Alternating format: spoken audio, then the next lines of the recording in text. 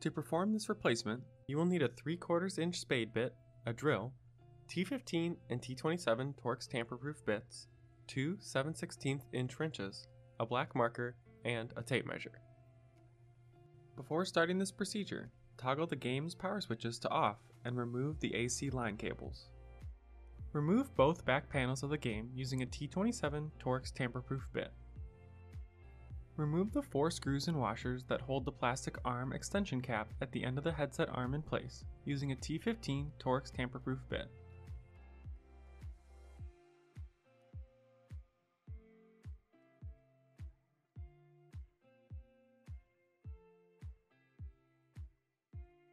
Slide the plastic arm extension cap off by passing the cables through the slit. Remove the bolt and nut holding the top end of the aircraft cable in place using two 7/16 inch wrenches.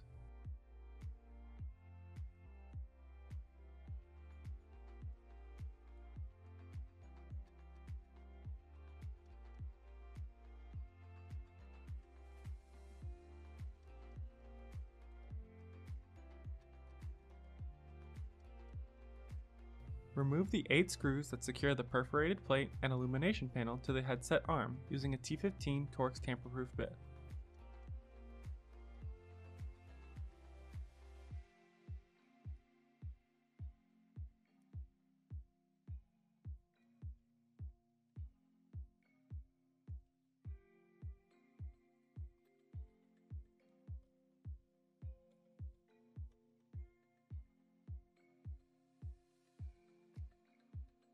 Remove the 2 screws and washers that hold the underarm cover plate in place using a T27 Torx tamper-proof bit.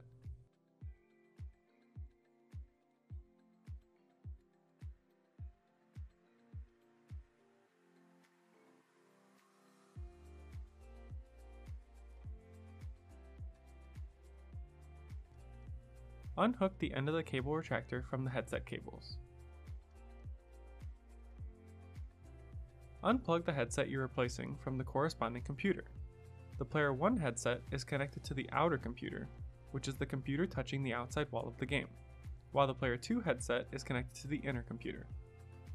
There are 3 cables to unplug, 2 USB cables and 1 DisplayPort cable. There is a button on the underside of the DisplayPort connector that you'll need to press in order to remove it. Locate the headset power adapter box and unplug it from the AC adapter.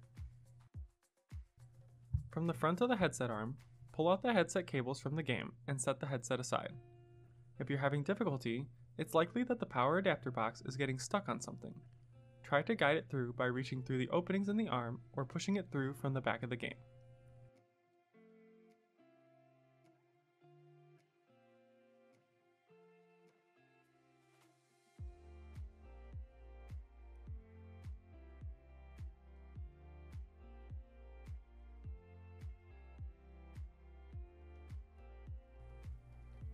Locate the hole at the front of the headset arm and mark a point 1/4 inch directly above the top of the hole.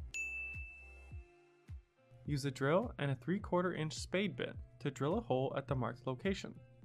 When the drill bit is about to break through the plastic, it's possible that the drill bit will catch on the plastic and the drill will rotate towards you. Be aware of this possibility and take precautions. Wearing safety glasses is recommended. Alternatively, a jigsaw may be used to cut the enlarged opening shown.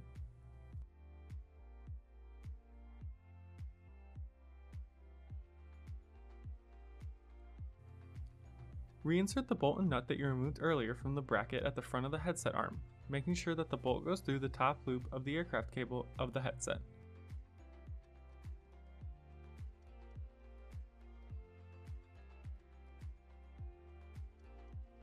Tighten the bolt and nut. Feed the replacement headset cables through the modified opening at the front of the headset arm and make sure that the replacement power adapter box is able to fit through the modified opening. If it doesn't, cut away more plastic from the opening until it fits through.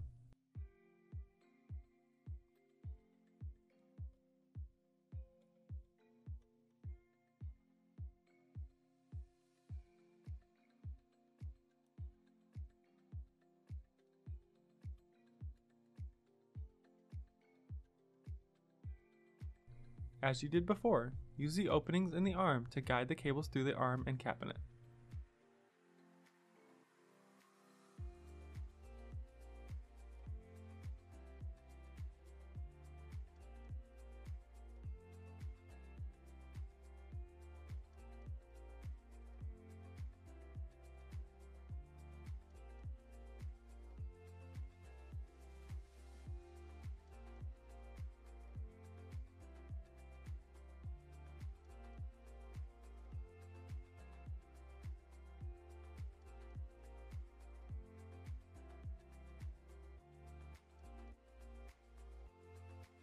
Plug the AC adapter into the headset power adapter box. Plug the headset cables into the corresponding computer. The two USB cables should be plugged into any of the ports circled in red, while the DisplayPort cable should be plugged into the port circled in blue. Pull the line out of the cable retractor and attach it to the headset cables between the two grommets that are closest to each other. Reinstall the underarm cover plate, the two parts that you removed from the side of the headset arm,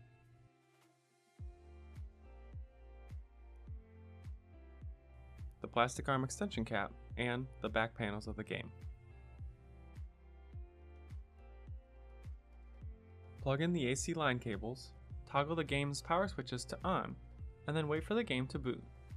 Navigate to the calibration menu and calibrate the replacement headset by following the directions on screen. If you have any questions, reach out to us using the contact information shown on screen.